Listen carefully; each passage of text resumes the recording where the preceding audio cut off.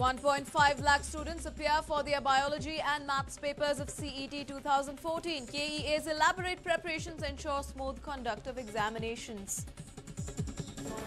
Shockwaves of the Chennai blast reverberate in Bengaluru. Security measures beefed up at the city railway station.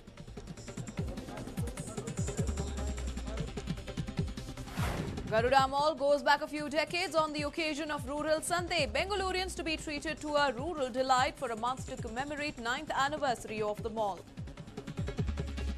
If you are bothered by rising prices and decreasing quality of mangoes, fear not. Organic Mela across 4 locations in the city is here to rescue.